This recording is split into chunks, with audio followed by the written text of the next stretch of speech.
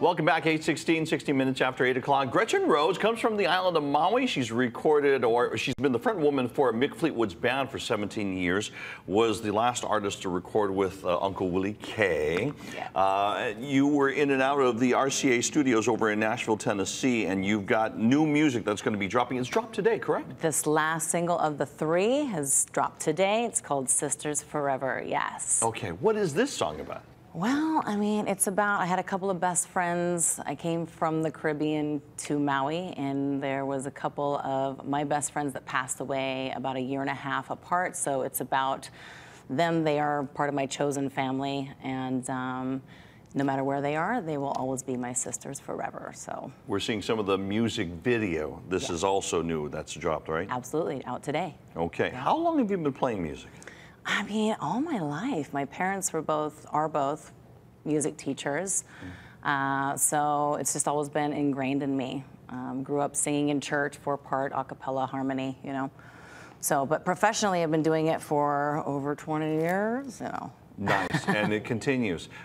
So this is 3 new singles. This is the third of the 3. This is the third of the 3. The other 2 are Dusted and Done and Cupid's Arrow, all of which were produced by Steve Cropper, who was out of Stax Records. He wrote Sitting on the Dock of the Bay with Otis Redding. Wow. To name one of many. Yeah. Now, how yeah. is it recording out of Nashville as opposed to recording here? What's the difference? I mean, there are beautiful, wonderful recording studios here as well. Just having the opportunity to spend a little bit more time with Steve was incredible. And his team, Eddie Gore and Justina Kelly, are amazing. So that experience in and of itself, and filming, and we did some filming and recording in that studio where Roy Orbison recorded, and Dolly Parton and Willie Nelson, you name it, they were there. You're here today. You're going to jump right back on a plane, go back to Maui. You're headed off to Europe soon. Why Europe? What are you doing out there? I have a band over there too. I'm collecting bands from across the world. Okay. One of my writing partners, his name is Gennaro Porcelli. He's an amazing blues guitarist, and his band is there, so I'm adopting them, and we are recording a 6-song EP, original, and that's happening. We leave tomorrow night. I gotta get home and pack. Wow, okay.